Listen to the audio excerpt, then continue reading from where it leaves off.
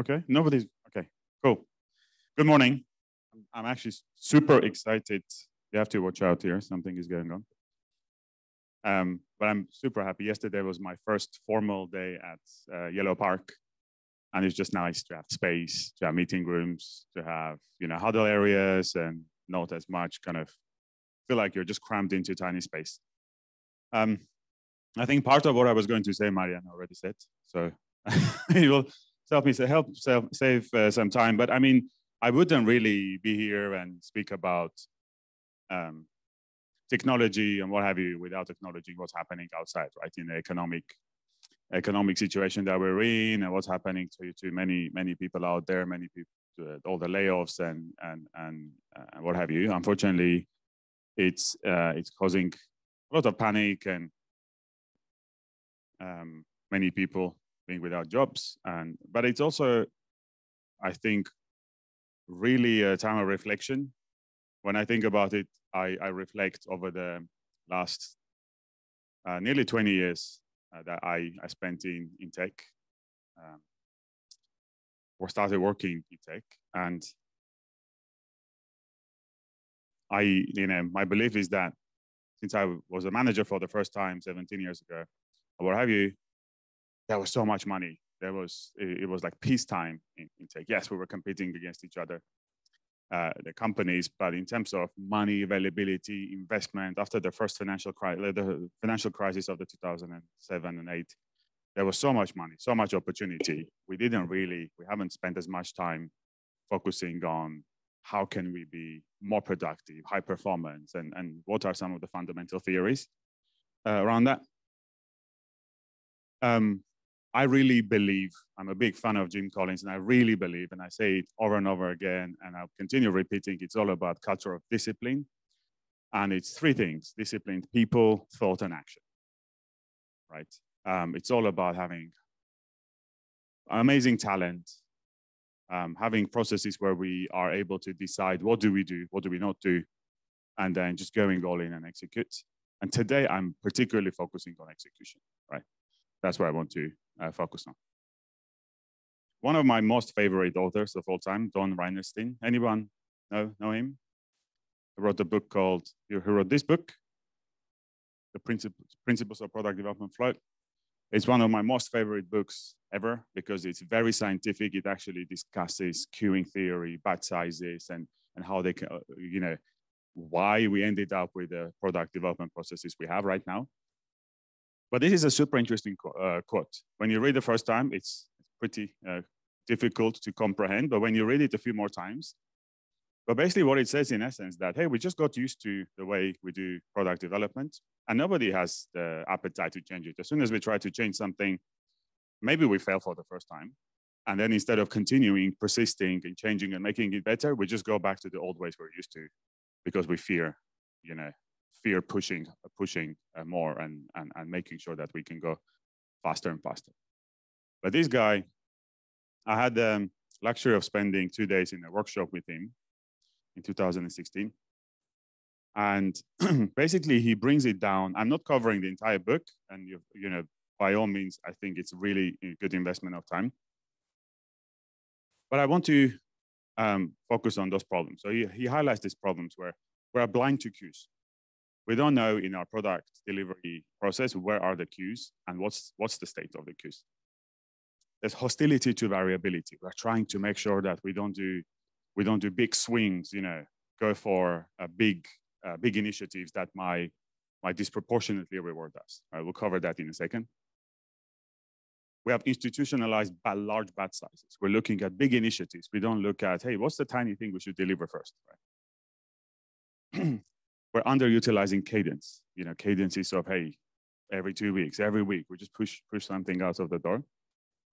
And we spend so much time. I'm not just referring to Glovo. I'm referring generally in our industry. We spend so much time managing timelines instead of relentlessly visualizing and managing queues, right? When I say queues, it's basically where is work stuck?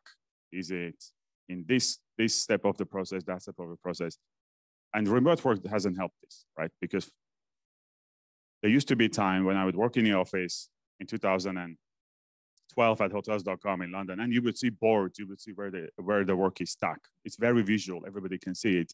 And it was very easy to identify, hey, we need some help on this front because everything gets stuck here. You know, maybe somebody's out, somebody has finding it difficult to work on it. And then we have a profound lack of work in progress constraints.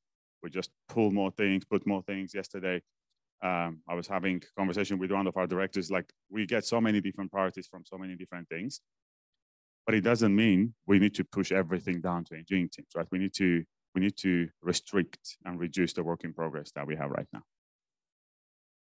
So the book generally, and the theories basically suggest three things. One, small batch sizes.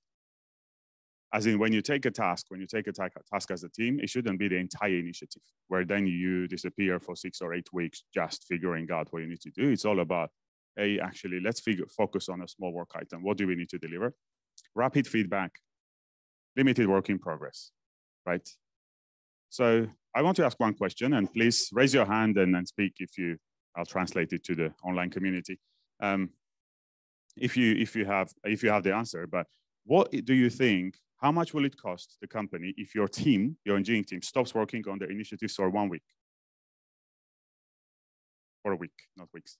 For 1 week, can you estimate how much it will cost in impact of the output the company if your team stops working for 1 week? Like, we don't have that metric. We don't know, right? It's super difficult.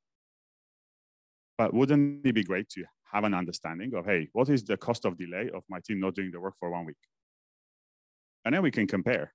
We can compare, hey, if we pause this team for 3 weeks, this initiative for 3 weeks, and ask the team to deliver something else, and compare, if we knew what is the cost of delay or a particular team in fintech, sorry for picking on you, at Glovo, not delivering what they're delivering, but instead switching to another initiative, we could compare and contrast, right? It comes down to that. But it is very difficult. Instead, we focus on a lot of different metrics.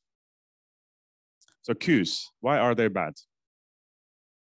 Because they are a leading indicator of future cycle time problems. And I have an illustration here that's going to show it very easily. So this is a really cool graph of an airport immigration system where you can see the beginning of the time axis. Things are fine. The cycle time is 0, so it takes only like a few seconds to go through the passport control. And then a bunch of passengers arrive, right? But only when the passenger number 41 leaves the queue, there is an indication that, hey, shit, the cycle time is 2 times higher than before, right? It's a lagging indicator. It takes time to show us that cycle time is getting back. The bigger indicator is the size of the queue. Is how many items do you have in your backlog? Right? It's like these are the things that we have to manage instead of focusing on. I mean, cycle time is still a really, really good metric, but we need to focus on going back to small batch transfers, rapid feedback, limited work in progress. Why are big queues bad? Because they, as I said, they have longer cycle times. If you create an engineering team and put a backlog of a queue of 400 items, obviously, from the get-go, it's going to have a very long cycle time. There's increased risk, more variability, more overhead, lower quality, obviously, because you're racing to deliver many different initiatives, and you're going to have to lower the quality to get it done. And obviously, less motivation and burnout. Everything okay? Marga? So this is a picture of Los Angeles on Christmas, around Christmas, when people are racing. And this is what happens to product development teams, right? And this is unfortunately what happens to us, to everyone else, where we just pile a lot of initiatives and it goes into all the different queues, cluster queues, engineering team queues, and it gets stuck because of many factors of just not visualizing, managing, being very radical about queues. I see a lot of smiles. I think it's maybe you're reflexive, maybe not, but clicker doesn't work.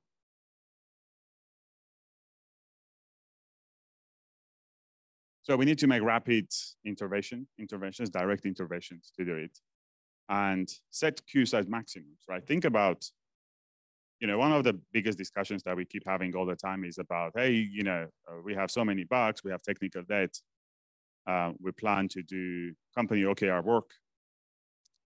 And then when another team asks us, hey, I have this dependency on you, sorry, we have no time for it. But I think we have with the other practices, right? For example, we could say from every beginning of every iteration, we calculate, hey, this iteration, we're going to set aside 20 hours that we're going to spend on supporting other teams, right? We're being very forceful. We put it like 20 hours. And then every time we support one team, we just remove the time from it. And once we hit the limit, we say, sorry, next iteration, we can support you. What I mean here is that we should be more direct, visualize and figure out what we do and how we support the team. Okay, variability. So generally the thinking is that the more you reduce variability, and variability here is, do you go from initiatives that look alike, so you continuously deliver similar size work, initiatives that more or less make similar impact, or should you go for a kind of wide swings of initiatives? You go for delivering something that is definitely going to add value versus you go do an experiment that potentially could add 10 times more value. I think over time we became less tolerant to risk, and we, again, when I say we, I not only say Glovo, generally in the industry, as the company grows, as you become more process heavy, you start kind of focusing more on driving initiatives that are definitely guaranteed to make money. And before that, you have to do a lot of discovery work, user research that might take 6 to 12 weeks to conclude. But the thing is, when you reduce variability, what happens is, I'll show you in a second, but it reduces reward, right? And we'll cover that in a second. So what we need to do is, as we deliver, as we look at things, look at the initiatives that we're delivering, making better choices as we look at data, right? How many times have we started working on an initiative? We continue working. We know it's not, I think it's becoming more complex, but we still insist on working on it versus delivering something else that's going to drive more immediate value quicker, right? Why am I talking about this here? Because as much as we discussed this with managers and product managers, it needs to be pushed from engineering teams, because when all is said and done, you are the people working on this, and you have to push. On the other side, I think the economy right now shows as well that the companies that survive are the ones that are most agile, where people, resources are so flexible and shape-shifting that you can just pivot very quickly. You realize, hey, you know what, we wanted to do this thing, but right now the market values profitability, and we're going to change our initiatives very quickly. As you know, at Glovo, in May or June, we decided that to reflect companies' OKRs better, we're going to do a tech rebalancing, right? We want to make sure that our biggest asset, our tech talent, work on initiatives that are going to drive the most value for Glovo. We did it very slowly, right? It took us all the way until October, November to finally start actioning it. We had a team from Contact Cluster that moved to ads and monetization to help drive more profitability and what have you. But then we got stuck because the economy tanked. We have to look at our balance sheets and see how do we make changes. And now we are basically looking at that, but that meant that the implementation took a very long time. So what I'm advocating here, and what if you hear Jeff Bezos always talks about agility, says, okay, be careful if you're a speaker. He keeps talking about people will copy your ideas. They're going to deliver what you're delivering, but the only sustainable thing is agility. You have to make sure that you're the most agile company. So that's the idea here. Okay, so what's asymmetric payoffs? That's what I was talking about. Imagine you have three initiatives here. If you opt for removing the one that only has 50-50 probability, right? The first one with an incredible return, 35,000, and you only focus on the ideas that are guaranteed to drive value, you're never going to have something where the payoff is far greater. Right? So this is just an idea, but I'd be really interested if you start thinking about this in the engineering team, saying, hey, we keep working on those things that are guaranteed, that they make 100%, 100% sense. But do we actually do enough experiments where we just go completely different direction and say, let's do this? Probability of failure is genuinely high, but why not try? Maybe we're wrong, right? Especially in cases where we tend to spend a lot of time on asking customers, hey, if we deliver this, would you use it? And then the person say, well, maybe, I don't know. But instead of that, let's just put it in front of customers, couriers, partners, brands, and see if they might use it, because the value of success there will be potentially much higher than the little cost of failure. Okay, batch sizes. And I think I'm more or less on time, no? 5 minutes. So reducing batch sizes is, even if you don't do anything else, and I'll show a graph in a second, even if you don't do anything else, if you reduce batch sizes, and batch sizes is work item. If instead of starting at the epic level, if you actually can craft individual small stories or tasks that, if delivered individually, will add value, you can actually create a lot more goodwill from your stakeholders, right, peers, by delivering frequently and in smaller batches. And they're going to be less expensive, less risky, and produce faster results and faster learning. Right? It's one of the, like I said, cheapest, simplest, and most powerful way to reduce delivery time. And this is what I know I'm repeating. I have it like 3 or 4 slides, the same bullet points, but it's all about small batch sizes, rapid feedback, and limited work in progress.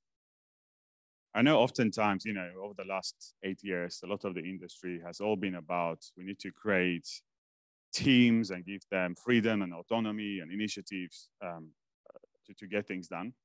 But the fact is, we completely forgot about measuring what success looks like in those cases. I researched a lot. I speak to a lot of CTOs, chief product officers. There are people that I worked with in the past who are, I worked with the current chief product officer of Waze, and we exchanged some information back and forth the other day about, I wonder how Waze operates, the engineering teams, and what have you. I mean, you would think that Waze, that obviously they're all about logistics, metrics, queues, avoiding queues and everything.